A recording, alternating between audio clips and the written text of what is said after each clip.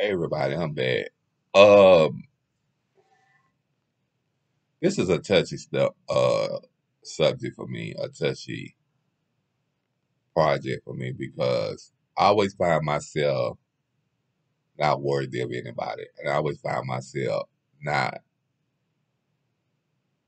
fleeing away from the dating scene, and I always find myself not good enough.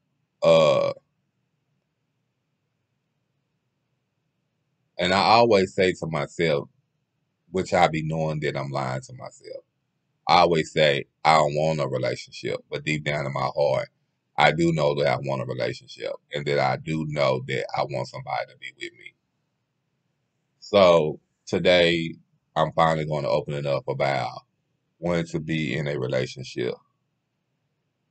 Don't know if somebody accept me the way I am. I do want to be in a relationship, but I don't know what is the word. I don't know if nobody will accept me for who I am. The reason why I say that, I mean, I talk a lot. I talk a lot of stuff and talk about self worth is good, and which it is. And I talk about, but the one insecurities I have is now is that ever since my accident, I fell and knocked out my teeth, which I had goals. That's not really important, but I did fall and knock out my teeth. I broke my neck. I'm paralyzed. I'm confined to the bed. So I always be hard on myself to saying, what could I do for anybody? What could we do in the relationship? Because we won't be able to do uh um nothing.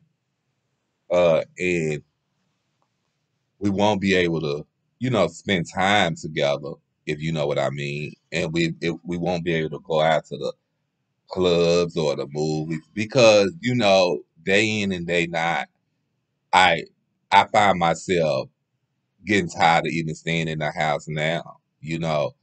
Sometimes I get I just be wanting to, like, after I get through recording, I just be wanting to get up and go out and enjoy life. But I find myself not be able to do that because the position that I am in. Uh and I find myself, like, maybe I say I put myself back out there.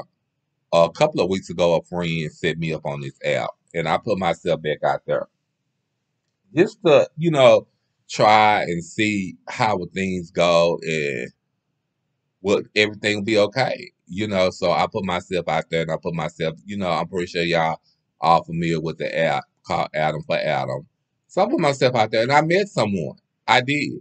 But for the reasons that I thought that it was okay because he was saying that he wanted to be in a relationship and this and that, it wasn't for that reason. It was for the wrong reasons.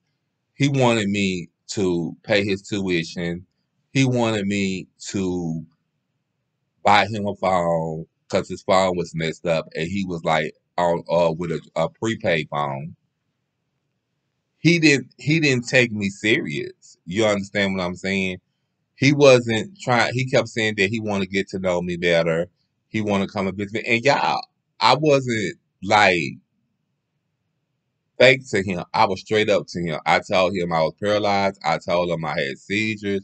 I told him I was HIV.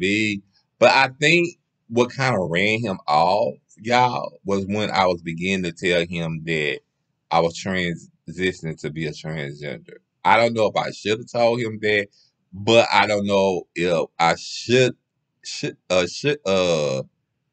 have. But what I do know, I wanted to get it all out the way so it won't be no questions. Because, like, I was watching Queen's Court. Was it Queen's Court? No, it wasn't Queen's Court. Queen's uh Fox Fox Soul. And they were saying that it was a little incident about Macy Gray and what she said in the trans community. And that don't matter how many body parts that you get, or whatever, you still not considered a woman. You know what I'm saying? So she was, and then they was went into that, just like if you get into a relationship and you marry a person, you still gotta tell them that you was born a man, and you can't have kids, and all of this where this started from. So I didn't want to start late in telling the person that I never want to start late telling the person who I am. I want them to know the whole book about me because I'm an open book. I'm an open book, y'all. I want them to know everything about me. It's not nothing that I don't want them to know.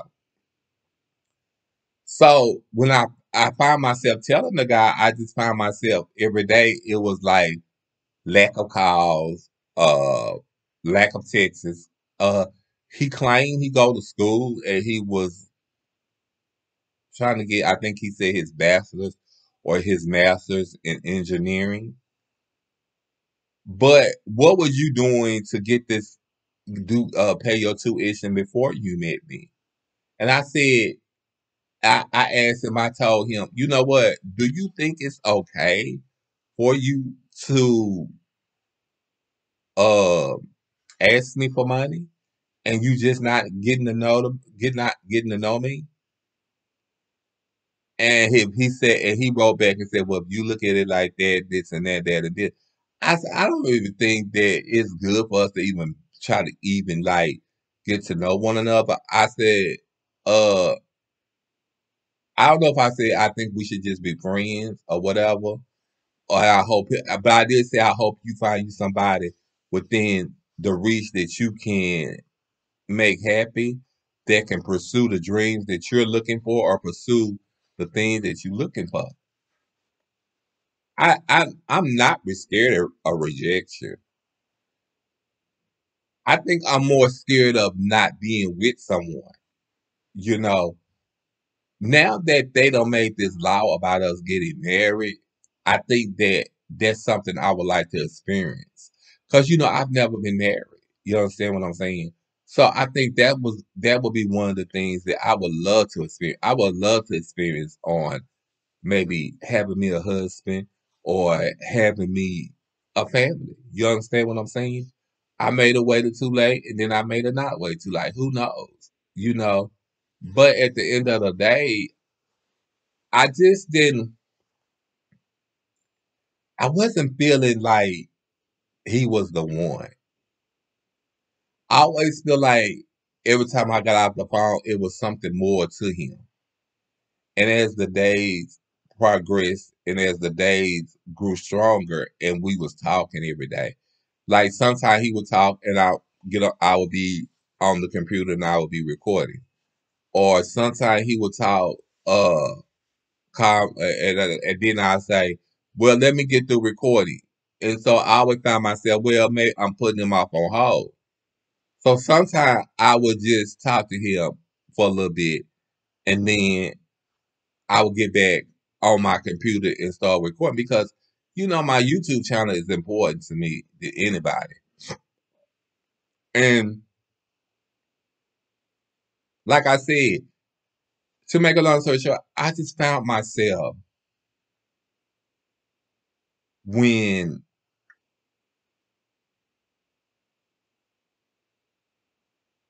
I think I just found myself not clicking with him, you know. I just found myself feeling like it's something going on and I didn't know what it was.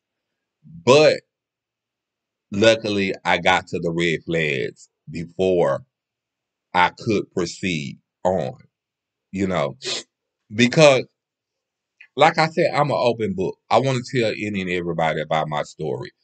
Hey, if you go on my YouTube page, you'll hear about you'll hear about my HIV story. You'll hear about my paralyzation story. You'll hear about everything that you need to know about me. Excuse me, y'all. It's an open book because that's just who I am. But anyway, y'all, I'm not going to keep y'all too long, and I'm gonna get off of here. I just wanted to do a story time about that.